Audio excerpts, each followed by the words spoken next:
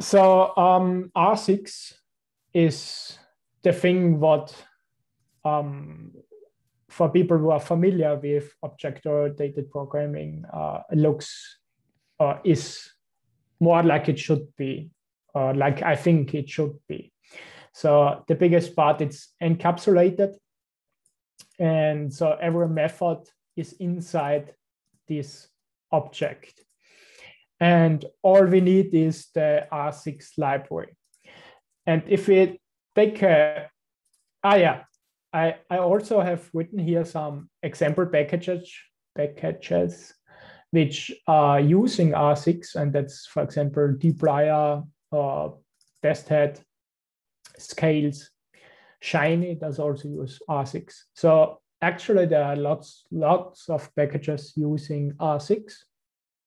So at the beginning we had the discussions.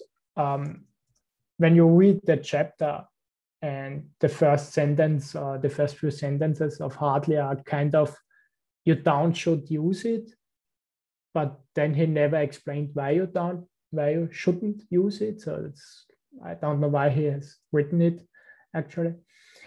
And Hadley himself uses R6 a lot. And if you look at R6, what's exported, more or less, it's only these three methods. So not more as in the R6 package, you could say. And if you want to create a new R6 class or R6 object, that's more or less everything you have to write. So you have only R6 class and throw it into your object. So when you look at this object now, you see it's an object generator. So actually that's just a generator. We will look at it, what that means. And you see which methods are in there. So there's already a clone method. We'll talk later about it. And there's an environment. So the whole thing, as I understand it, and it's probably like this, the whole thing is based on an environment. So that object is actually an environment in R. And when we now create, so that's the constructor. We also had the constructor with S3, when you remember. So when we create now we want to create a real object, we have to call with the $new. So that's how you call the constructor. And so now my X is actually an R6, as we see here, with the only function or a method which is exported is the clone. And now where I said environment, if you write type of X, it says environment. And the whole environment thing is, I think, the part which makes R6 prone to errors, or a little bit not as it should be. What do I mean with that? When we know R works like this. If I write that code, so X is 1 and Y is X, and now I change X, okay, and now I print X, I get 2, and now I print Y, I get 1, okay. So we made a copy here. If I do that with an environment, it's actually different. It's I create a new environment X. I copy the environment in epsilon, and now in the environment I give it a variable of 2, so a variable test. And now if I run y$test, I get also 2, okay?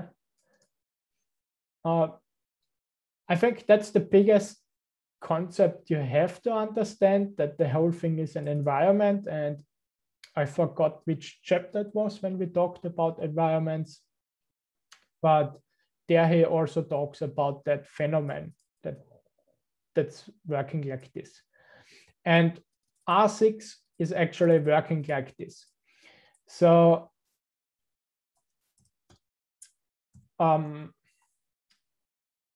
what's it called? Constructor. So I built a really simple example. You have to also give it the class name. And we will talk about what public and that stuff means.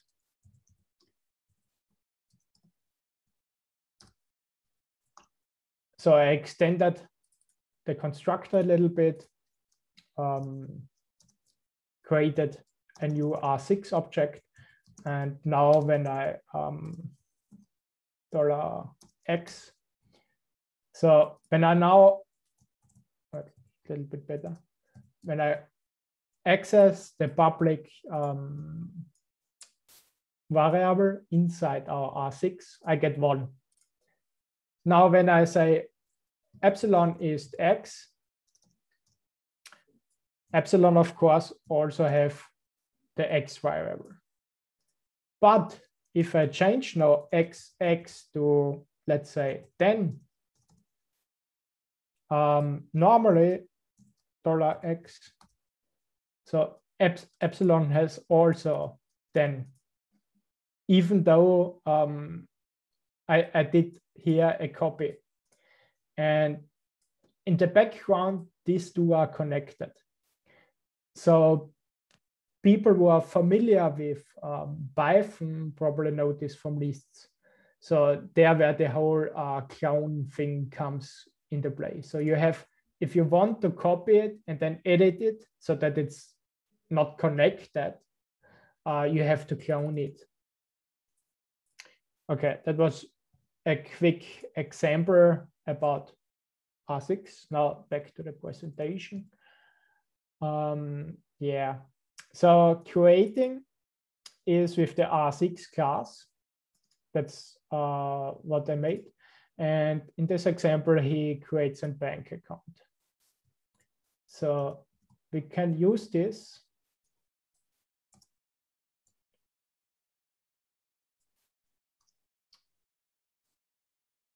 And have now an R6 class. Let's check what's all in there.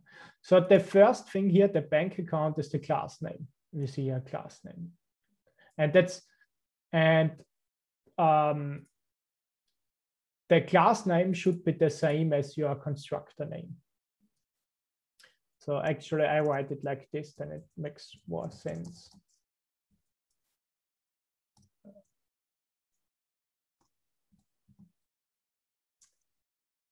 And the next up after the class name is the public. So this one, the first list, is actually public. And in this public are objects, variables, and methods, which are exported by this R6 class. And the first function here is the deposit method inside the bank account R6. The deposit, so it's a bank account. We start with a balance of 0. If you use the deposit method, you will add the value you put in here to your balance. And you see here the self parameter. So with the self parameter, that reflects inside your class. So it want to use the balance, which is, so it references by self $. And you return self because then we can use chaining. Then there's also a withdraw function which takes from the balance. Just so we, like I said, we initiate now an X bank account $new. So now we have a new bank account on X. It has a balance of 0 and has the methods deposit and withdraw. To access these methods, you have to call $, and then you can use deposit or withdraw. For example, we want to deposit 10, and now look at X. Our balance is now 10. And because we are returning that invisible, our complete self, we can use chaining. What does that mean? We can use $deposit, deposit 10, and withdraw 20.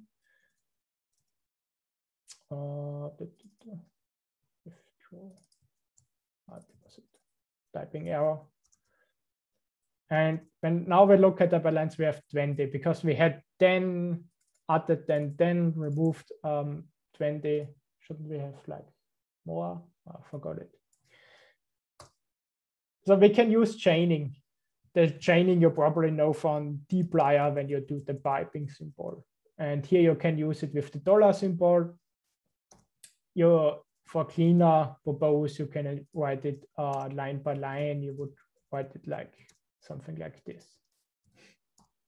Okay, so you can chain the usage. And you can change it because, and that should you do, you invisible return your object. That's why piping works in this case.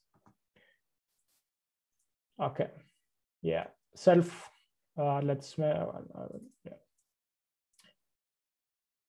yeah, that's what I talked about. You create an instance of a class with the new method. You can access fields with the $ method, so you can access the balance. You can use deposit and balance again. That's what I used in my example. And method chaining, which I also talked about. So you can method chain together. Yeah, and that works because we invisible return our class object. Okay, and there are some special methods. First one would be initialize, and that does override the new method. Okay, so we could simply add here initialize and do something like print hello world.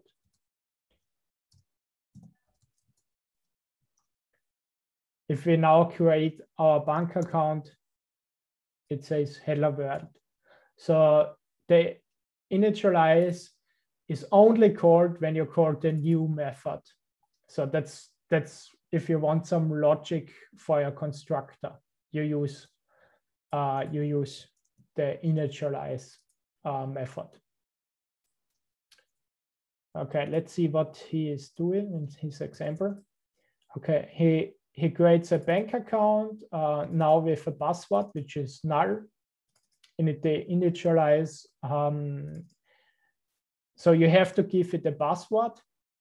And in the initialize function, he sets the password. So self password, so he accesses the password in his environment is set to the password.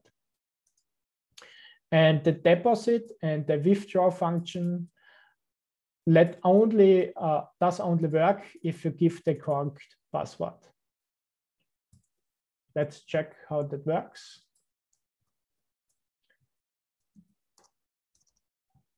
So I simply copied from the presentation.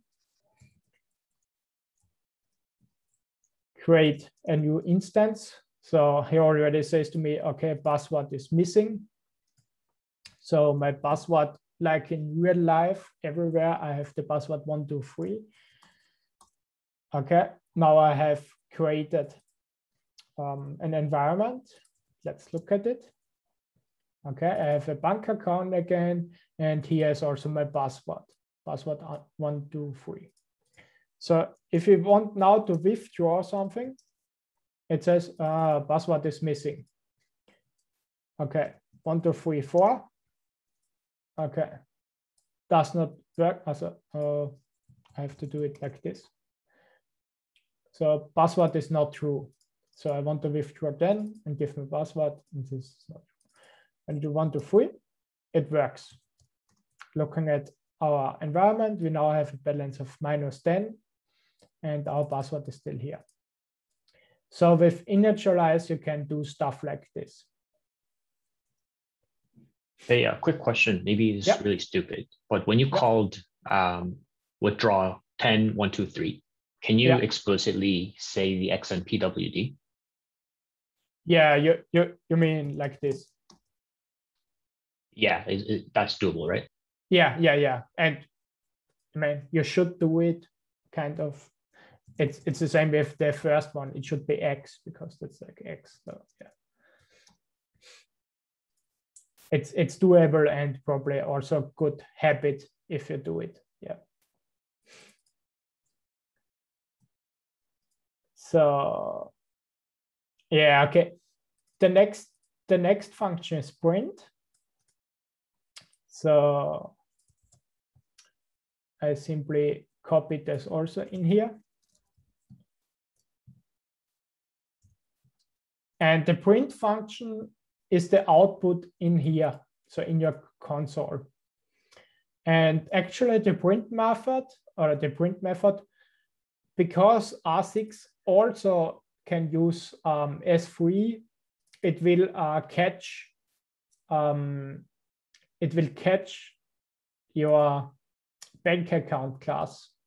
Because in the previous presentation, I showed you that there's, for example, print.date and stuff like this. And now there's a print.bank account. Because when we look at class of X, we see that it also has class of bank account and R6. So it actually connects to S3, so with the print method. So if we create it again, bank, let's have it here. So I added the print method, and now if I want to print, if I now print X, so I withdraw it and print X, it gives me a nicer, cleaner output, and it gives balance -$10, because in the print function, we print balance, and then with the scales package, we add $1 and print simply our balance. That actually should also work if we catch the whole comment in a bracket, or how you say, parenthesis.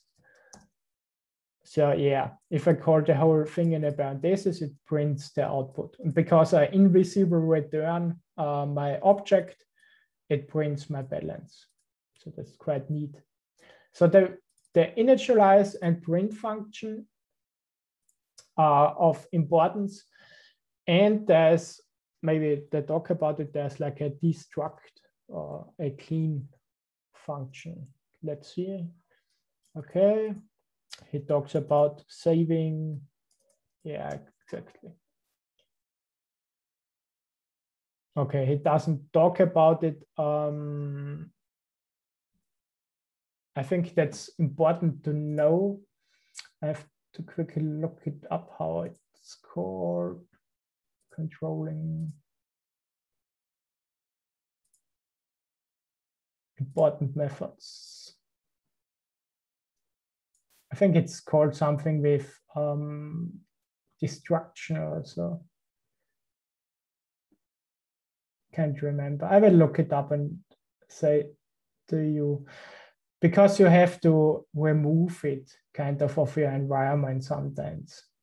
When you remove it from your environment, there's so the other way of initialize. So it's, I think, destruct. Can't find it. That's finalize. Oh, finalize, yeah. So that's what finalize is a little bit,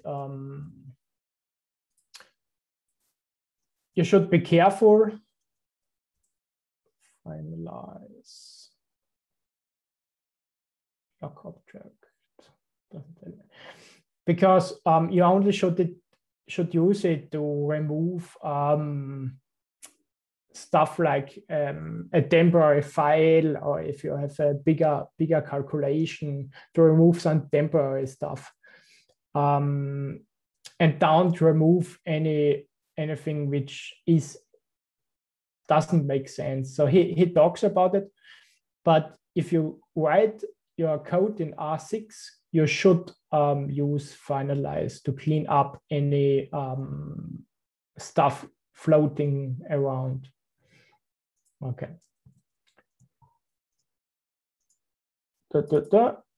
That's we talked about.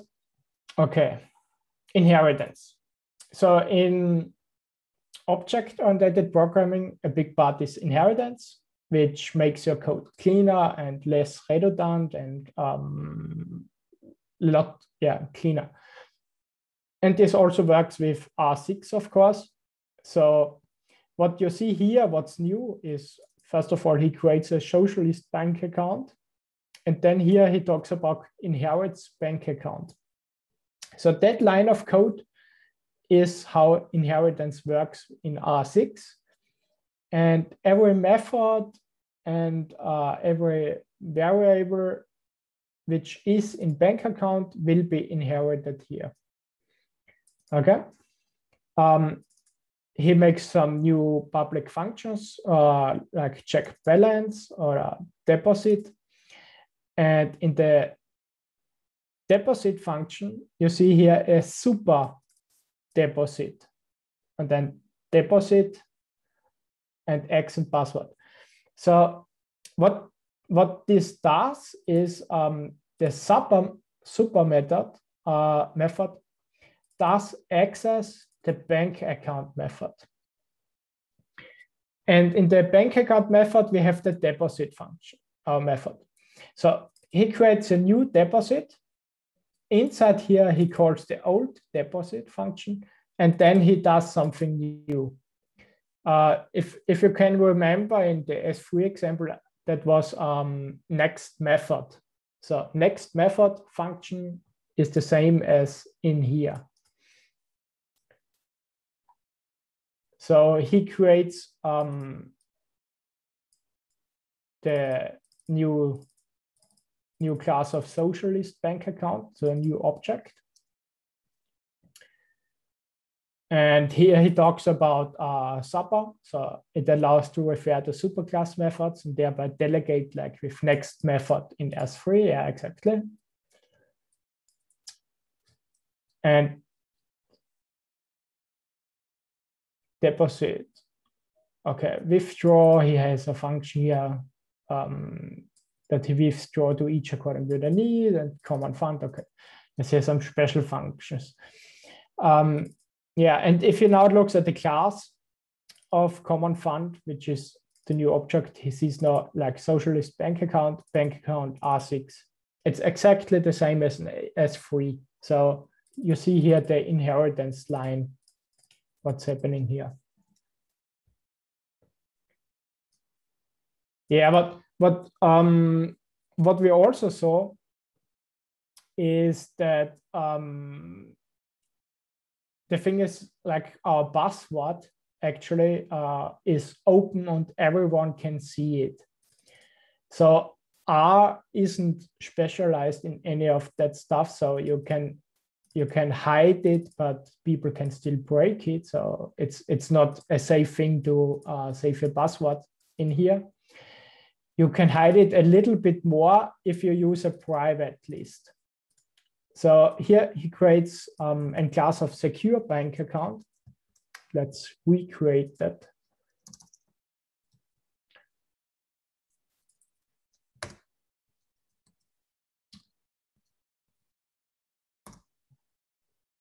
Let's set that and make a deposit. Okay, now we created a secure bank account. it has, again, a public list with balance and an initialize of the password and the deposit.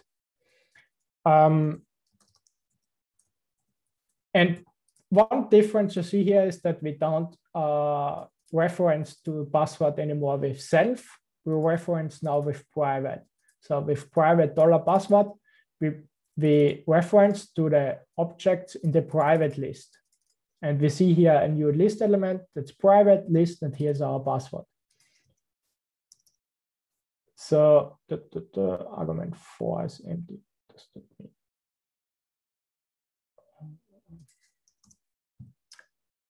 Last name list.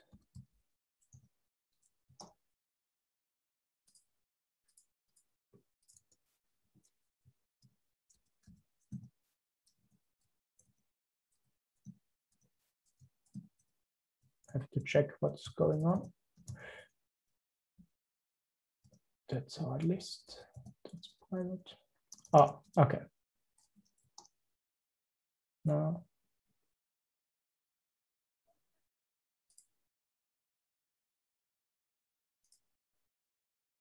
Let's see what we have done.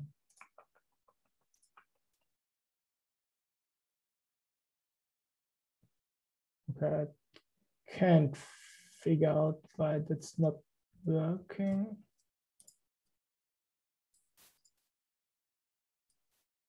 Okay, let's remove that for a second. Okay, now it works. Okay, doesn't matter. That's good enough for an example. So now I created a simple class of secure bank account. I create a new object. Okay. He wants a password from me, so I give it the password 123. And now the difference is, last time when we looked at the X, we still see the password, but we probably cannot access it. Yeah. So that's what I said. It's still not completely hidden, because you can still, if there are still ways to find out your hidden password, but you cannot access it anymore directly. And one big part is also you cannot change it like this, because it's an lock to the environment. So with balance, what we have here in public, I actually can do stuff like this. So now our balance is 100, but our password I cannot change to 10. So it doesn't allow me that. So it's a little bit more secured, or better said, the part is it can only be accessed inside your R6 class. Okay. Yeah, there he also tries then to access password, and it returns null. And it talks about private, so you should use private and not self. Okay, and here's the copy part, which I talked about it. Hadley has an example here with, so that's one of the reasons I think Hadley says it's not that good. And it's not that good because in R you don't think about that stuff. But if you do something like this in the reference schematic, what's the problem with copy? So you get a full copy of the environment. And to work around this, okay, he did not talk how to work around this, but to work around, to create, for example, a copy of our X, we have to call and clone. So now epsilon has a new environment, actually. Does it say which environment? No. Oh, okay. So you have to use the clone method, and the clone method even have like if you have nested attributes, you have to say D2. Again, if you're familiar with Python, or I think there's another programming language which I figure does the same, you also have to do this for lists. So in Python lists, you have the same problem, and you have to use a deep copy. Otherwise, it will be in the same environment. And the whole thing that can cause you a lot of headache. So you cannot simply do this, because that makes the whole, both of them to the same environment. Yeah, but this is also the power of R6. With it remembers in the environment, you can increment variables. You can create like a card game. You can create all sort of stuff, and that's why it's used by so many packages actually, because you can use it you can really use it to your advantage. Yeah, here he talks about another problem of R6. It's what you see here is he creates a number R6 object, and here a number pointer, which actually does use in the list number new. So if it does that, let's test it out. Both will be connected, and connected like you probably don't think of. So let's create both of this. And now I create an X number pointer $new, Y number pointer $new. And now I do X. So first I look at Y, Y dollar value. I can't even.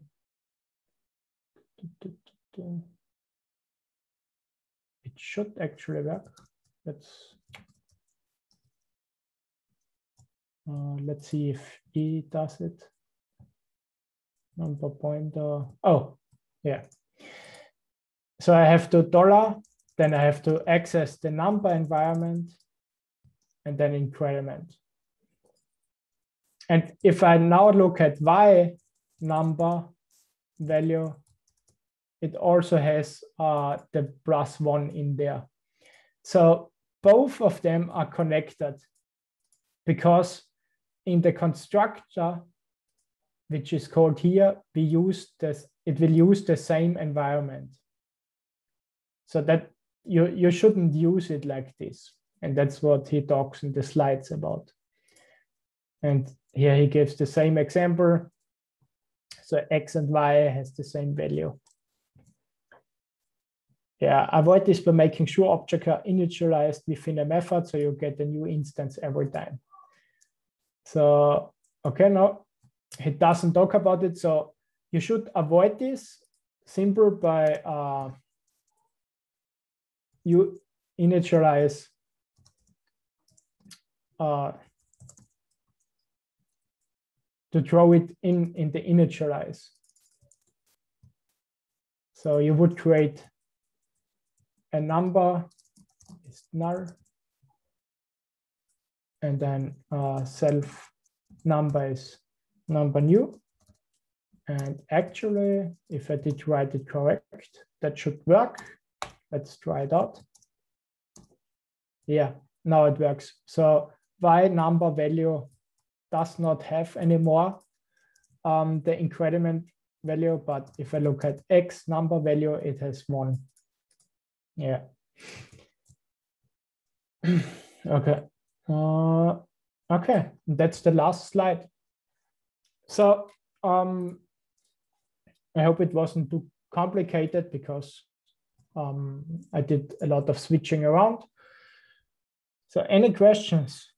I think it makes a lot of sense, but if you are not familiar with that whole object-oriented, it may be a little bit difficult.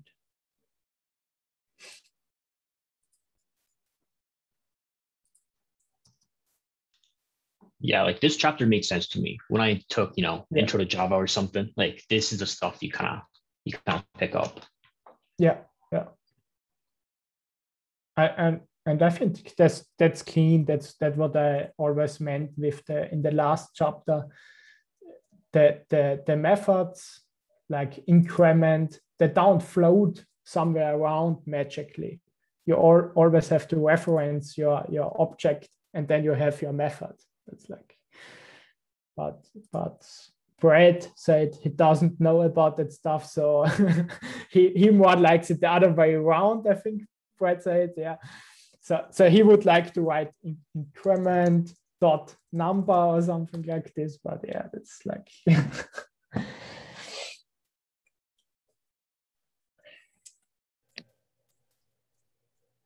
I just want to increment my numbers. I don't need to know where they're from. Yeah, or which class it belongs to. That doesn't matter. Wait, is number even a number? Oh no. But I think you probably can do a lot of cool stuff, because I don't know how everything is connected with S3, but I would assume everything is actually connected with S3. So we could try it out. Let's think of something. So we could create a sum function, print hello world. Okay. And now exist number new, and sum sum x doesn't work. I thought it works actually.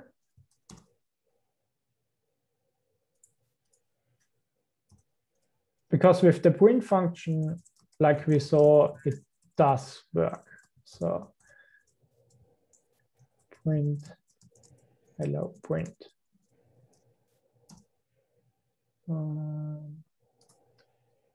That x hello print, yeah. Print x hello print. Okay, sadly, it doesn't work, it seems, for everything, or at least not for some. I thought it will catch everything, but probably not. And that's probably a safe thing that it doesn't do it like this.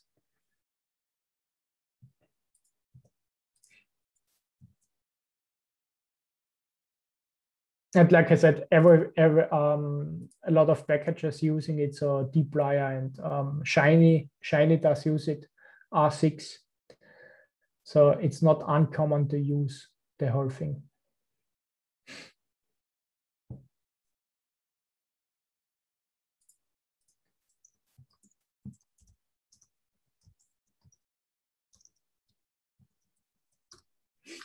Yeah, that's what I was thinking, the dollar sign, but.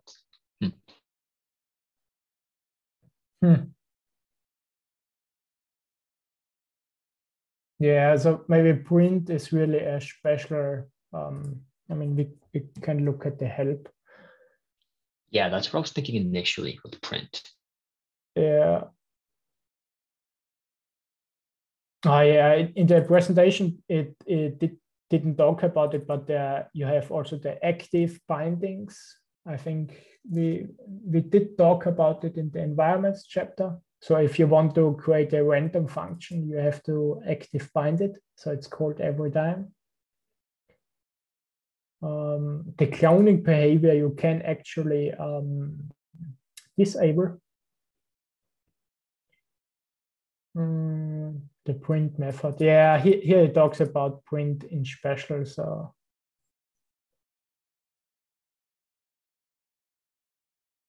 whatever.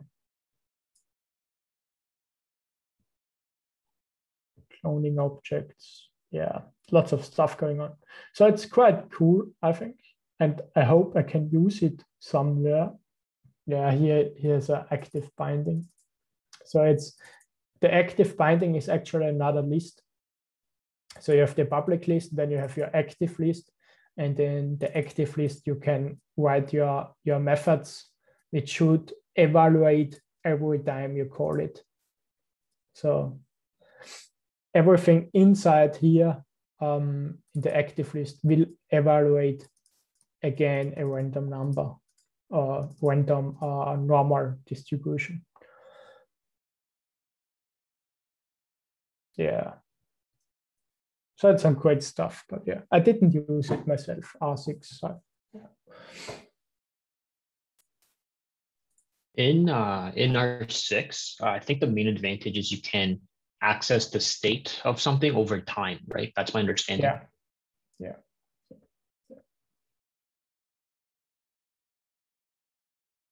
Because you don't have, like you would have, if you don't have R6, you would have to use an environment, actually.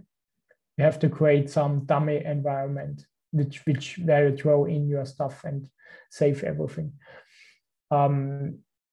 That's you can use like a card game or stuff like this. I may have a good example. Let's see if I can grab that.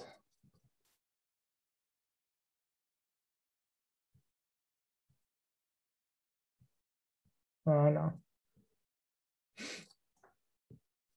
Yeah, and that's probably a good thing to talk. So we know that's public stuff in the constructor, the first thing. And if you write a package or write really big R6 classes, you don't want to write everything in here. What you want to do is actually to simply do something like this. Okay, so you create it somewhere. And then you do something like number set.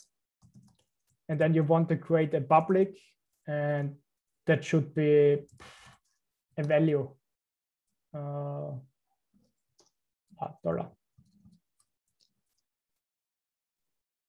Value must be provided. Yeah, okay. And now if I create an X of number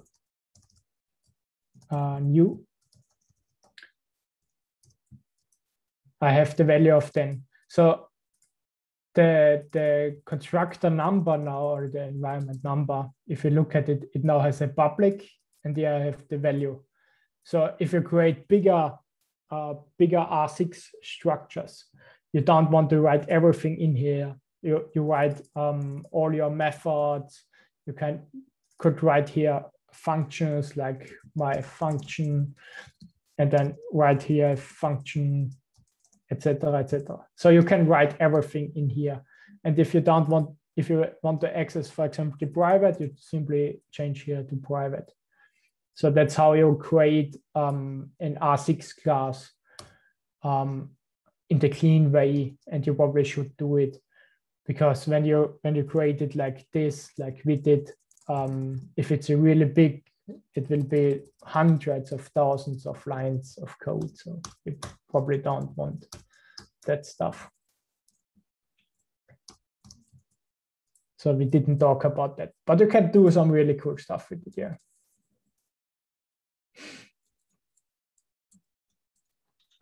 Can you store like anything in there? Like, let's say like a value, maybe you store like a data frame, I don't know. Yeah, you can, it's a list. So it's an environment. You can throw in everything in there. So in the background, it's simply an environment, yeah. Yeah, I might start using this actually.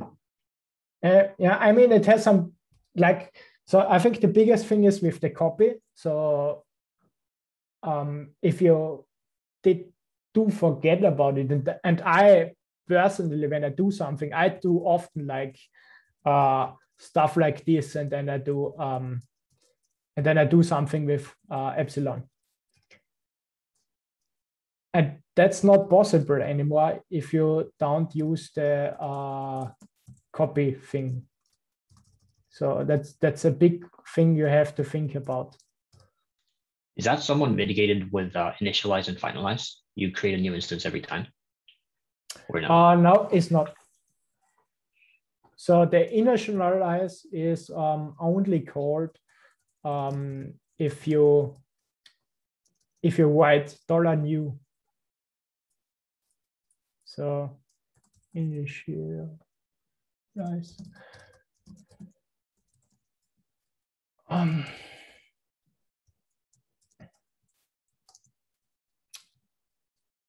If I do something like this, have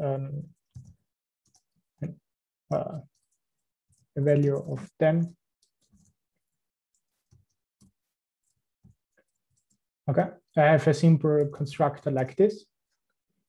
Now I write x is number $new. It will call the constructor, the initialize. And if I change or doesn't matter. If I say y is x, it doesn't call the initialize. And if I do now x $value, for example, is 100, and look at $value, epsilon value, it will be also 100. Got it. Yeah. And you only can go around it if you do the clone. So you have to do it like this.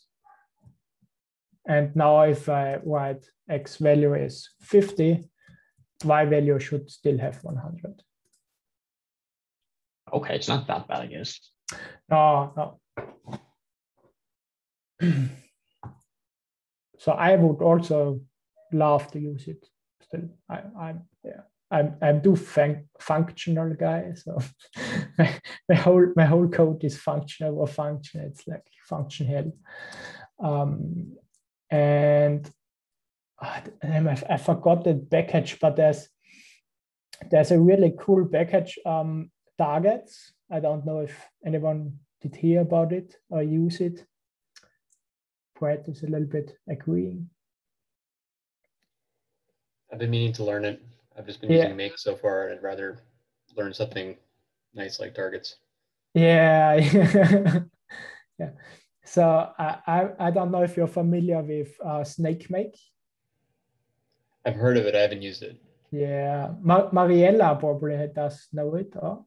Yeah, SnakeMake for pipelines. Or... Yeah. So targets, the package targets, is actually very similar to it, but for R. So you can write pipelines for R with targets, and it will remember, or it will only call the functions, your pipe elements, which have changed, if some data has changed. So it's really big.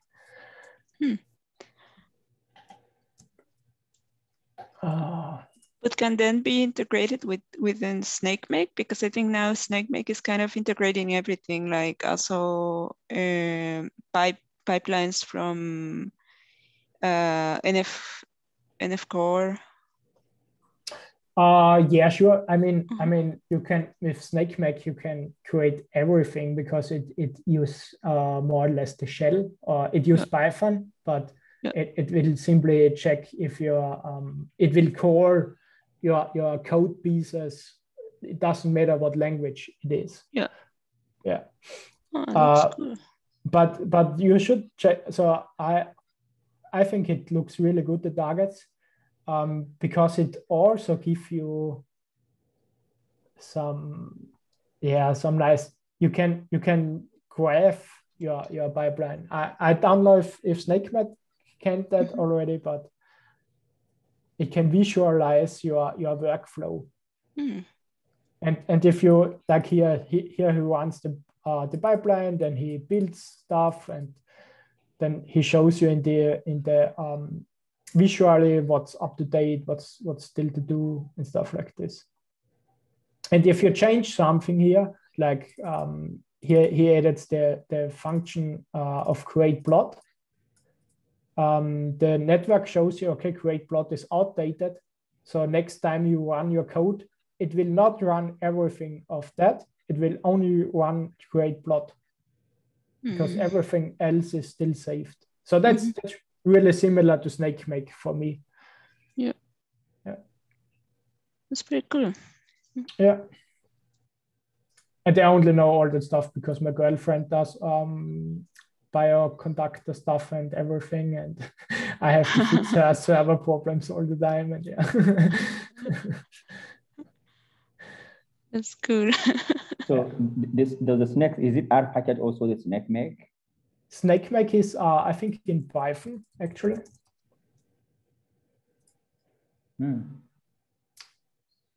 It's more or less you write it in I mean, Mariella can probably talk more about it, but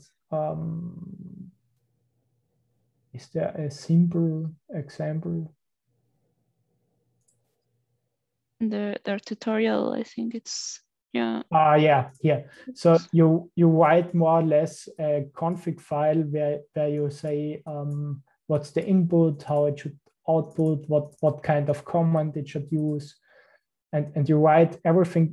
You can also visualize it. So you and SnakeMake works with everything, and it's especially made for cluster computing and stuff like this. So if you have a big workflow on a cluster with you call a Python library, you call a C library or some bash script. You can even write a simple bash script and throw that in as a workflow step. So it's simply renaming. And SnakeMake connects everything up. So it's really great. Cool. Yeah. And I think it comes from genetic stuff. So the main guys behind it did that all for genetic analysis, but I'm not exactly sure. Yeah, and I think the target now, people are using it a lot now because like they are actively developing it in GitHub. So yeah.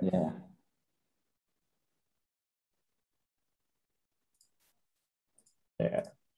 The only problem I always see is like you're feeling kind of you can't keep up. Yeah. Oh yes. Yeah, I have to deliberately select what because I mean a lot of things. So something some are enticing and really calling for your attention, but you need to. Yeah. I feel like it's getting better over time, though. I feel like it's getting better over time, at least for me. Like I sometimes feel like I'm just kind of learning stuff in a vacuum, but then all of a sudden it'll all click together to make something really easy that I wouldn't have been able to do a year ago. Yeah. So. Yeah, sure. And in 1 year but in 1 year when you look again what you did, you say like, wow, I did know nothing. It's like, yeah. So it's for me so when I started programming, I have written an application which is still in use, but I started programming with creating a big application. Now it's a behemoth of bullshit, like it's like a mess. Only I can fix it anymore. It's like code pieces. Every time when I change a little bit, it breaks everything. And it's on a server, so I killed tons of times my server. And there I saw now, if I now could write it again, I would write it so much cleaner. But you only learn from experience, so it's yeah, gotcha. Yeah. I mean, this is one of the key principles. I mean, learning from the experience because you wouldn't know how you don't know until you try doing it. And when you had a problem, you solve the problem, then you learn from it and move on. Yeah.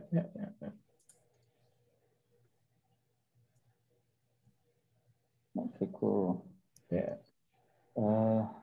So I think we reached it's 9:30.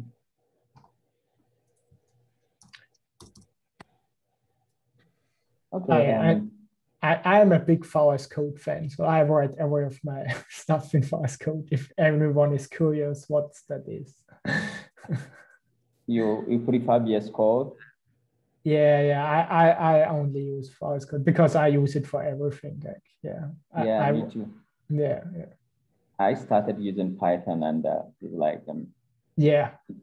but like I find it like somehow easier for me for the R stuff to work in RStudio. I'm not quite used to it still, but I'm still running some R and switch to Python with VS Code. Yeah, I mean the Python, so VS Code in Python is really great. Even the what's it called, the notebook thing. That's really good. Yeah. They recently had the notebook. Yeah, so the R notebook isn't that good, I think. But I write everything. Like I write my university stuff. I write LaTeX stuff. I write everything in VS Code, and that's the good part because I can write everything. So also RStudio, you can write everything. Yeah, you could. Yeah. But also the Git implementation or something. Oh yeah. Like that. Yeah, it's amazing. That's really great. So I don't know if I have an old. So you see when I look here at the code line, you see when I have this pushed, when this was changed with a comment or something. So that's for me. If you work with multiple people, that's really great. If you have color codes, it shows you the color code and stuff like this. I really like all that stuff. Yeah. Also, RStudio is trying to integrate the VS Code in RStudio benchmark. Yeah, I hear it. What does this mean? What I don't know what's RStudio Workbench. Yeah, I mean, I think it's RStudio Pro, right? It's not normal free RStudio. It's RStudio Pro paid version that you can have the integration of VS Code together. And what's RStudio Pro? Sorry, they changed the name. No, what's RStudio Pro? What's the difference? Oh, okay. They changed the name from RStudio Pro to RStudio Bench, something like that. They just changed the name. So it's used for like companies, not, I mean, like the normal one RStudio we are using is used for people free, but the RStudio Pro is like, they have cloud stuff, you know, you do the stuff on cloud, I don't know, more functionality in it. Oh, okay. And the thing that's then on a server, what? That's not on my, Yeah. So it's like a RStudio server. Okay, so it's like a container. Yes. Okay, and you open it in the browser or what? Yeah, in browser. And you open in the browser VS Code then? Yeah, I think if you open the on browser, you can open the VS Code inside, I think the RStudio Bench, whatsoever they call. I haven't tried it though, but I tried the RStudio Pro before sometime. Okay. Yeah. Okay, I think we had time. So I think I need to hop on and see you next week. Who is there? Brett, do you want to do the next week, right? Yeah, I'm going to attempt to do R4. Okay. Wait, S4, sorry. S4. All right. These very, very mnemonically named things are. Yeah. So let's see if S3 was R4 was and then now we see what's if the last one is the best one. All right. Sounds good. Yeah. Okay. See you all next week. Okay. Ciao.